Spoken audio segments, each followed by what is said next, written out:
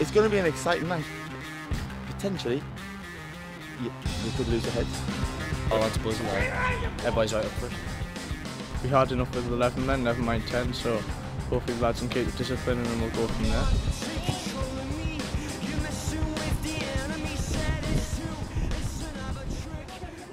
It is a big game coming up. Lads, they're buzzing about it. Obviously, it's in their heads, but nothing's changing training-wise. Yes, it's there. Yes, we're thinking about it, but the focus in training is like from the beginning of the season. But here, it didn't like sort of settle. Nerves might get on top of them, so the build-up prior to the game, like maybe it's on the Friday, a little bit of chat. Have some good banter as well about it, and it's just trying to relax, just get them to be relaxed, so when they come out it will be just like any normal Wednesday game, rather than what it is on Friday, which is a huge occasion for both teams, for the foundation. Hopefully it'll be a great game to watch as well, which I think it should be from two good sides. We're doing good, we've just been focusing on our own game and how we're going to play and not changing anything.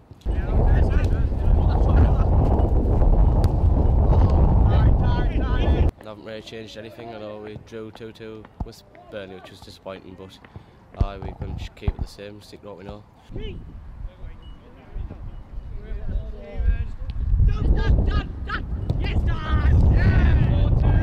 Yeah, everyone's looking forward to it. Obviously it's a massive game for us, need the 3 points to pull ourselves close to the top of the league.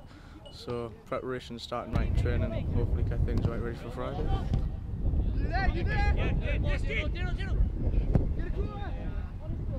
I don't think they'll be slacking off in training. I think they'll want to win as much as we do, and I'm sure they'll be on top of their game as well as we are. Oh, you know the rules, you've got to wait until he touches it.